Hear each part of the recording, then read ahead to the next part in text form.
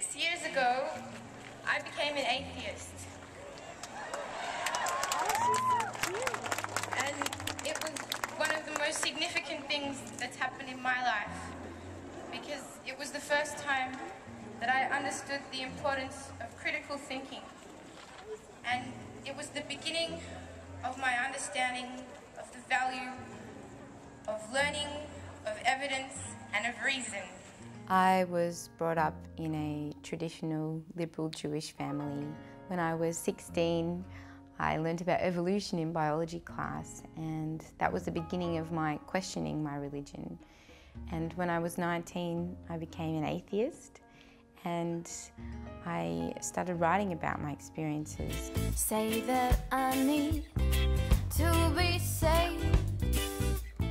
Say with me the devil. I'm a musician, I'm a singer-songwriter, and so it was natural for me to start writing about this really significant change in the way that I saw the world. That someone is listening to what you are saying. I played at the Reason Rally back in 2012, and it was this huge secular rally in the United States. It was on the National Mall in Washington, DC, and there were 30,000 people there. And everyone was engaged with the same issues that I was singing about, which was an amazing experience.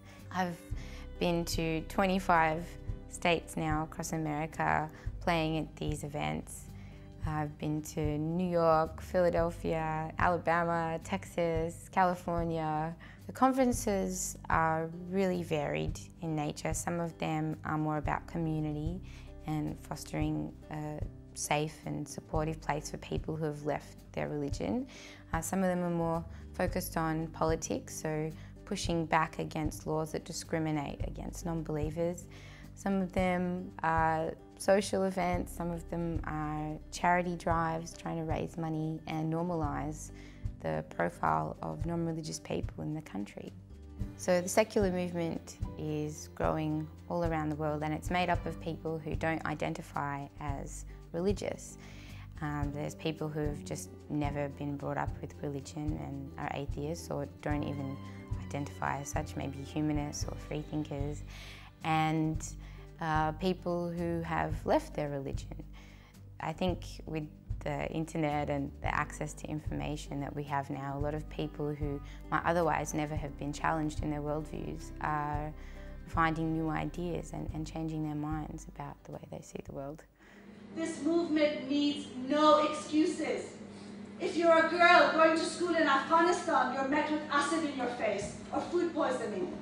If you're Hamza Kashgari, a 23-year-old journalist in Saudi Arabia, for tweeting about Muhammad and about how women's status in Saudi Arabia is the same as being in hell, they won't need to go to hell twice, who's now facing execution as a result. Even in secular democracies like America, non-religious people face a lot of discrimination and challenges, whether it be through political bias, through discrimination at work, or through being ostracised by their communities or being cut off from their families.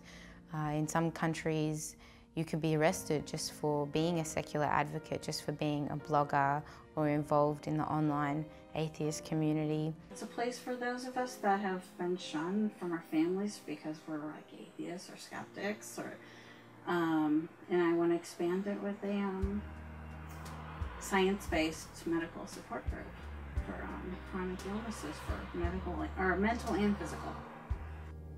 It hasn't been a hard fight, but sometimes it's been challenging and scary. I've continued with my preacher persona because I feel like it's more a part of my culture, that it's more part of my background, and that it is an art form. This is our chance in this room to really change the world and make it better. I think that we can do this together, because if the religious right can organize for intolerance and injustice, we can organize for science and for reason and for compassion. And I ask you to take the extra step and make the extra effort to do it. We can do this together.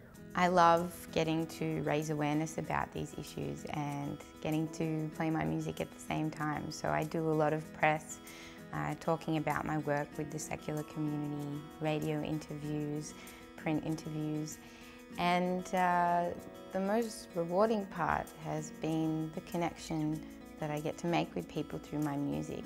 For people who don't agree with my worldview, maybe this is a way of normalising atheism, that they can see what that worldview is actually like.